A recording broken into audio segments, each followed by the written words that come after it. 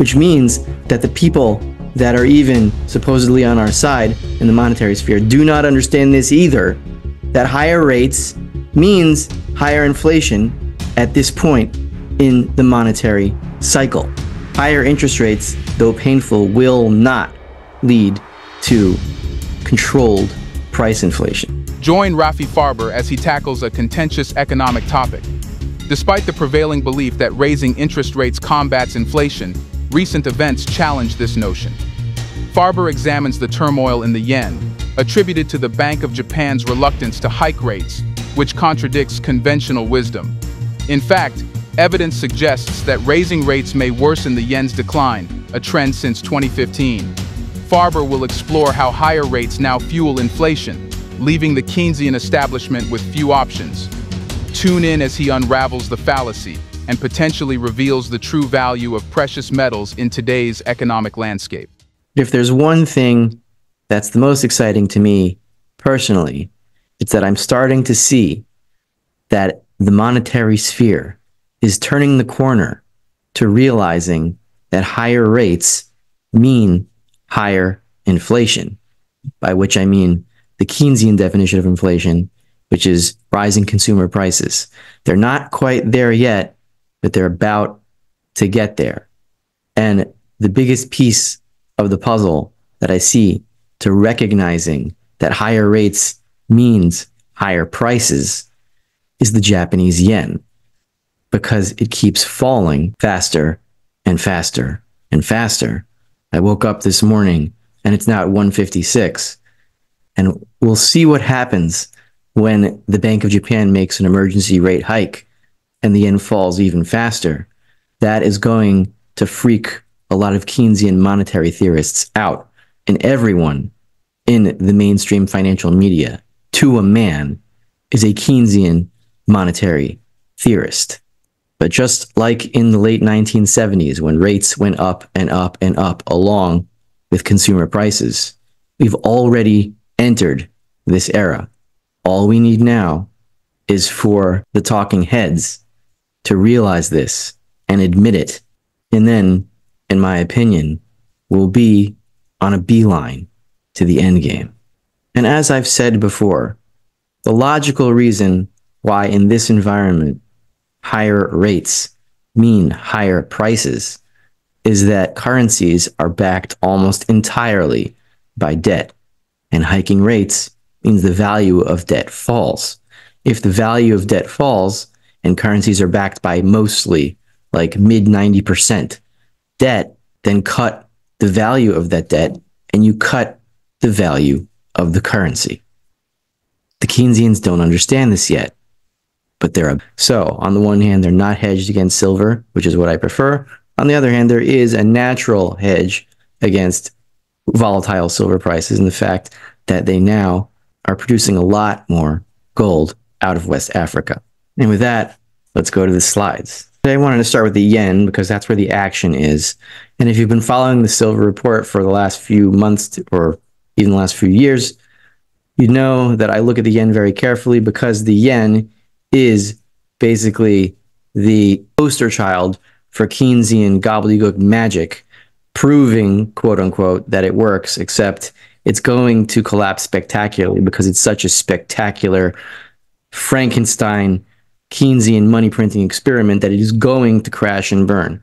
I don't know for sure if that crash and burn is happening already, but it looks like it might be.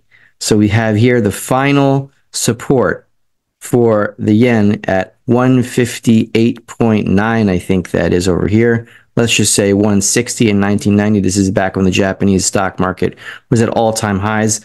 Even in gold terms, it was at all-time highs.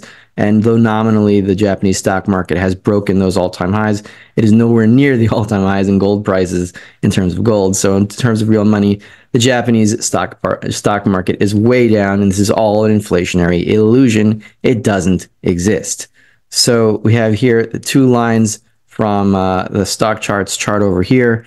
We have Japanese rates and the yen, and I've shown this before. I just want to show you in different time periods here. It's pretty much been this way since just after Abenomics began, when he started expanding the balance sheet in an insane way, and the crazy Keynesian experiment became a super insane crazy Keynesian experiment. And since then, we've had higher rates equals lower yen, lower rates equals higher yen. You'll see on the next slide here that the mainstream media still doesn't understand this, even though this correlation has been in place since about 2015. So we go to the next chart here, and this is from Trading Economics.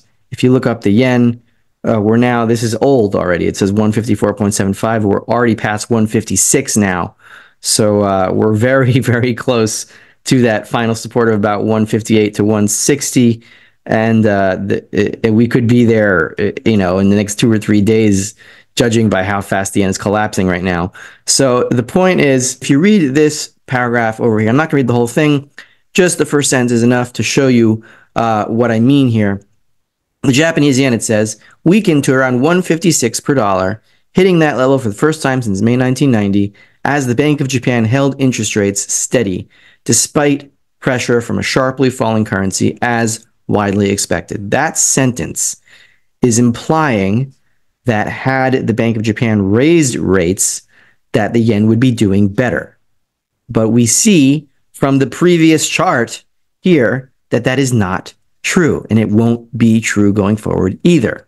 When will they let go of this fantasy that higher rates means a stronger currency? Because in this environment, when currencies are almost entirely backed by debt, that is not true. So I believe that once the Bank of Japan panics and raises rates in an effort to save their currency, and the yen gets even worse, that is when they'll start to have to admit that this is not working anymore, and there's nothing that they can do.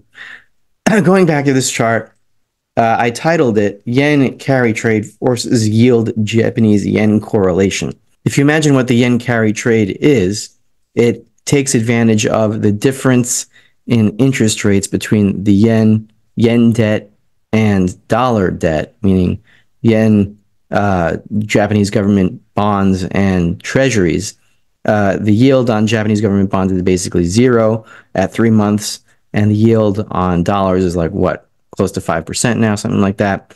So you sell yen to buy dollars to earn the difference, and the lower the yen goes, you can take those dollars and buy back even more yen. So the more the yen falls, the more that encourages the carry trade, and that piles more people into the carry trade to sell yen to make it even weaker, so that they can get even more yen back when they close the trade. And this creates a snowball effect, which is what is happening.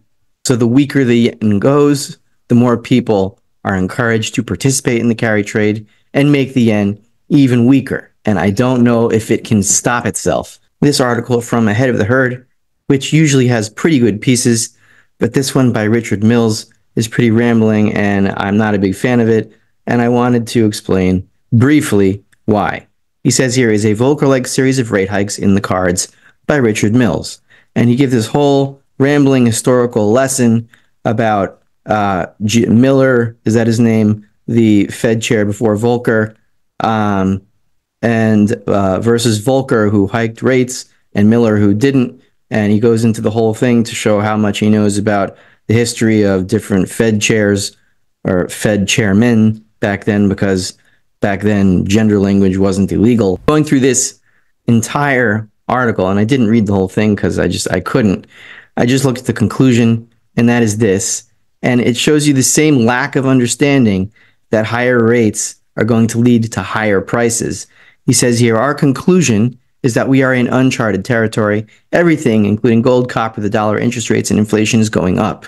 It's a trend for which there appears to be no historical precedent, apart from the fact that the higher interest rates, though painful, eventually lead to the desired result of bringing inflation back into line. That is 100% specifically wrong. There is historical precedent for what is happening now. It is the late 1970s. What this guy does not understand, much like the Keynesians do not understand, which means that the people that are even supposedly on our side in the monetary sphere do not understand this either, that higher rates means higher inflation, at this point in the monetary cycle. Higher interest rates, though painful, will not lead to controlled price inflation. It will lead to exacerbated price inflation. So then what will calm it down? The answer is absolutely nothing. What could theoretically calm it down? A massive increase in productivity that would shower us all with so much goods and services that the supply of goods and services would be so high that prices would have to come down. But that ain't happening. Today's exploration has shattered conventional wisdom, revealing the nuanced reality of economic theory. As we conclude, remember that in a world of complexities, understanding is our greatest asset. Keep the conversation alive by subscribing and joining us for future deep dives into the heart of economic discourse. Until next time, dare to challenge the status quo, embrace curiosity, and let's continue unraveling the mysteries of our financial world together. Thanks again.